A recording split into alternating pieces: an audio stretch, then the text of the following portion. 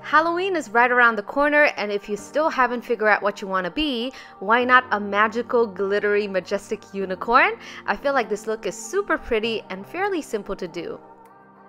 I've already done my foundation, so for the brows, I'm taking BH Cosmetics Studio Pro Waterproof Brow Pomade, and I'm just going to use that with an angle brush to fill it in, and I'm just doing the normal shape that I do, which is medium-sized, softly arched. Next, I'm going to take this purple glitter, and I wish I could just inject this on my hand and turn into a unicorn, but that's not going to happen, so I'm just going to apply them on my brows with some adhesive. Now I'm going to take this pink eyeshadow from my BH Modern Matte eyeshadow palette, and I'm going to brush this on the corners of my face, on the cheekbones, forehead, and later down my neck. I just feel like I want to make my skin look more magical. Now I'm going to take the purples from the same eyeshadow palette. The lighter one, I'm just going to mix it with the pink, and then the darker purple, I'm going to use it to kind of chisel out my cheekbones and make my facial features stand out. The dark purple is my contour color for this look, so I'm also going to apply this above my crease. Now on the eyelids, I'm taking this Benefit Brow Highlighter, and this is just going to make my eyelids stand out really bright. So this is going to be the base, and then over it, I'm going with a roll-on shimmer eyeshadow.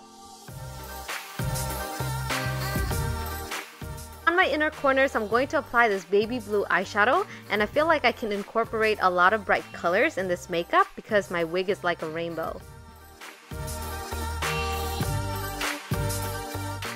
To create a softer cut crease, I'm going to take a deeper pink and apply it right above the white eyeshadow, and then I'm also going to add some purple to make it look more intense. Now I'm going to start focusing on the lower lash line, so applying pink eyeshadow first and then going in closer to the lashes with the darker purple. To line my eyes, I'm going to take a black gel liner. You can use other fun colors if you want to. I just start from the inner corners, glide it, and take it outwards. Since horses have long lashes, unicorns probably do too. So I'm taking these Miami eyelashes from Lily Lashes and just applying it on my upper lash line.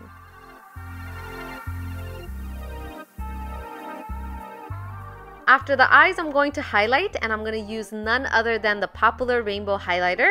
I'm taking a flat top contour brush and then swiping it right above my cheekbones.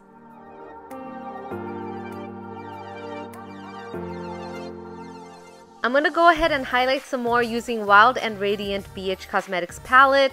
I'm going to go down my nose first, and then above my lips, and also on my collarbone. On the lips, I'm going to take this nudish pink liquid lipstick called Andorra. This one's from BH.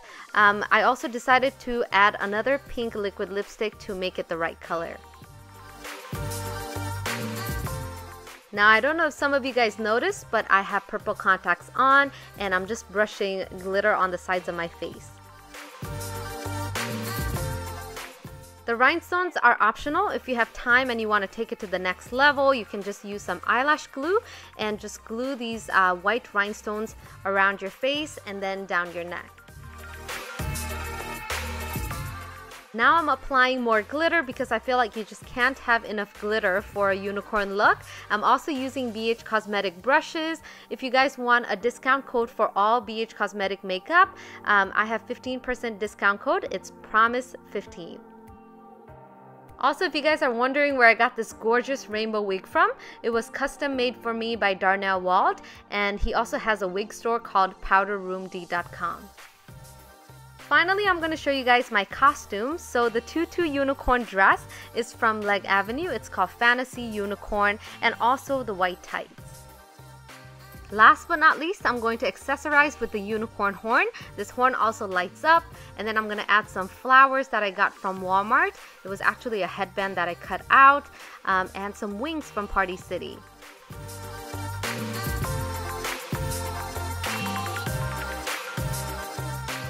There you have it. That's how you can look like the majestic, mystical unicorn. It also kind of reminds me of Princess Celestia's look from My Little Pony. But thank you guys so much for watching, and happy Halloween!